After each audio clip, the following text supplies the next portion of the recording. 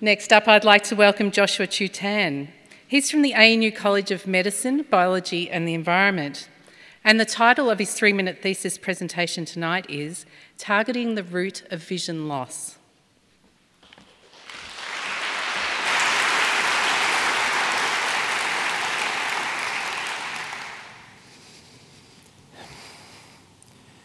If I asked everyone here to think about the one sense that you couldn't live without, I'm willing to bet that most of you would have immediately thought of your sight. That's because our vision and what we see plays such an integral role into how we perceive the world around us. Now, the tissue responsible for that is known as the retina. But what if I told you a specific part of your retina was to slowly damage as you age? What if this part of your retina was responsible for your color perception, as well as your central vision, and that this damage leads to your visual field looking like this? Well, this is exactly what happens in age-related macular degeneration, or AMD. This disease is the leading cause of blindness in the developed world.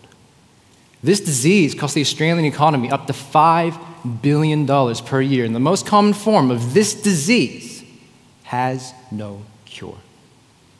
AMD is a serious problem. Now, due to the many factors that are at play, therapies are very hard to come by. But I'm researching a potential gene therapy using tiny molecules called microRNA that are like the gods of gene regulation and have the ability to bypass this problem. How? Because a single microRNA can bind to multiple targets. So instead of controlling just the one gene, we're controlling its entire pathway. Instead of superficially cutting just the stem of the weed, we're ripping out the whole root. So in the case of AMD, we know that the inflammatory pathway plays a major role. So we've injected an anti-inflammatory microRNA into the eye, and what we saw was a decrease in genes responsible for inflammation, cell death, as well as a slowing in the damage progression of the retina. What we've now done is identified multiple microRNA that can each regulate pathways leading to AMD. And by injecting a cocktail of these molecules, we can slow the progression of the disease and hopefully halt vision loss.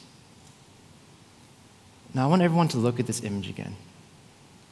Imagine living the rest of your life with vision like this. So the next time you're with your loved ones, study their faces, their every feature. Commit that to memory. Cherish that image. Because 1 in 7 of you will lose that ability if nothing is done about this disease. With the use of microRNA, my hope and my goal is that for millions of people, this image can become clear. Thank you.